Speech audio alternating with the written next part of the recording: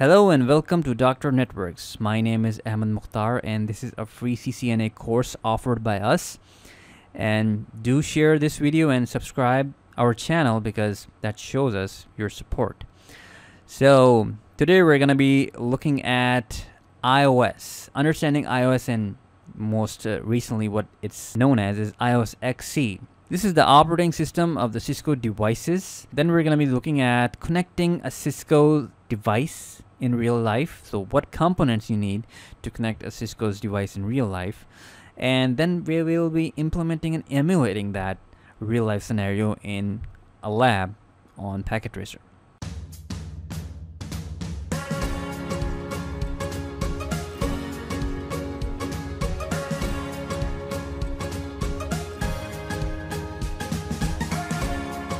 Okay, understanding iOS XE. So what is the iOS? First off, it stands for Inter-Network Operating System.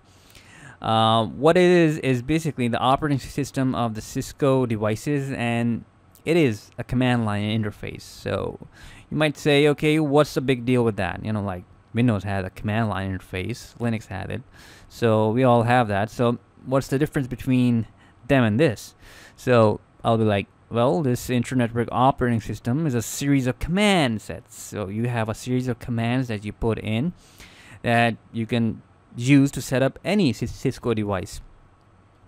So the main reason behind learning this operating system is Cisco is very consistent with its products. Means if you have a router, you have a switch, even if you have an ICE server, ICE box, an ACS box, a Cisco Prime, more on that.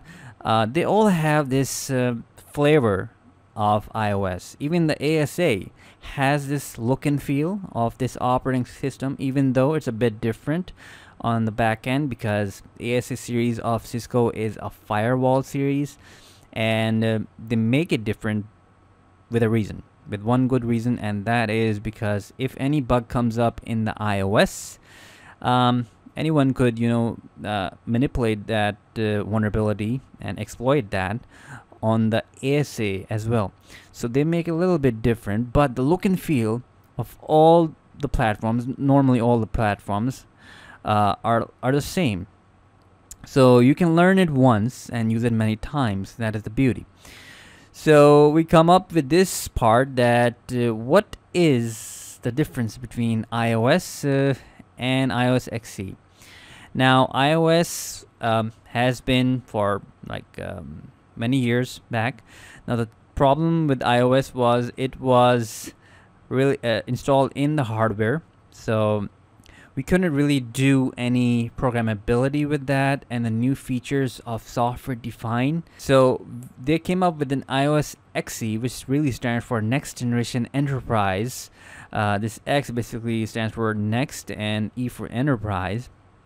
So it is basically on top of Linux. So this is your device and you have a Linux kernel running, Linux, and on top of that you still have your iOS. So your iOS is still there natively, not like the native iOS, and that was just installed directly onto the device. Now you have a Linux kernel here. So because of the Linux kernel, you have much more flexibility of programmability and the automation part. So that's pretty much it. We should be not getting into too deep into iOS and iOS XE. So any new device that is shipped now is iOS XE. Connecting to a Cisco's device. Now the iOS is an operating system, but it's not like Windows, where you boot a switch and there is some kind of monitor or display that you're looking for. It doesn't happen that way. It actually has to have a console connection with your PC.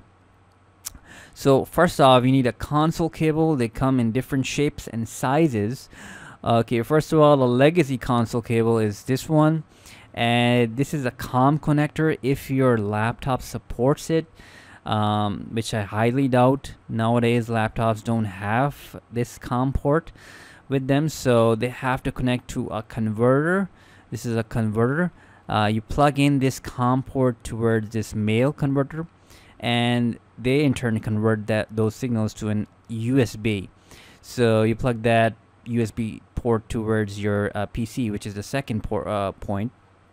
That plug the serial USB and on your PC. If you have a serial, then it's okay. If not, you most probably will have a converter to do that, or you may have native console cables that are already converted. So an RJ45N is coming up to an USB N, and there are some newer consoles that have smart USB on one side and a USB on the other, which you can plug to your laptop. So the third point, plug the RJ45 or mini USB and into the console port of the device. So this is a snippet of the device. This is a Cisco's Catalyst 2960, and as you can see here, we have two ports of console. The blue actually shows the console part. So if you have this kind of console with you, you can plug it in, or you could also plug in the mini USB console. So next up, that is the point 4, you need to have a terminal program. If you have an old Windows like XP, you know about Hyper Terminal, so that was a free one. But nowadays you have Putty and Rudy. You could download them from the internet and they are free. Some of them are paid, like Secure CRT is paid. I think TerraTerm is paid too. I'm not sure about that, but it's another program to get the console of the device. Once you have the terminal program, the next step is if you have any baud rate settings that are different, which normally aren't different. But the main thing is this baud rate should be the same from your end once you're connecting with the PC and to the device. This is, for example, this is a switch.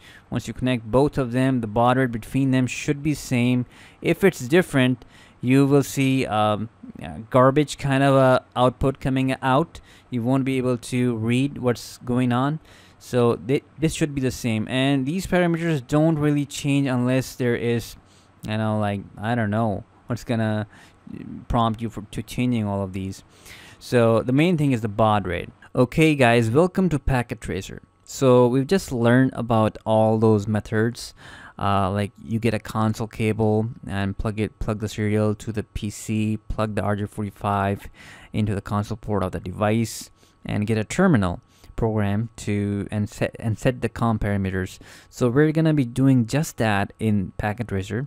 So first thing I'm gonna be doing is I'm gonna click Network Devices, and then I'm gonna be going towards the switches and selecting 2960.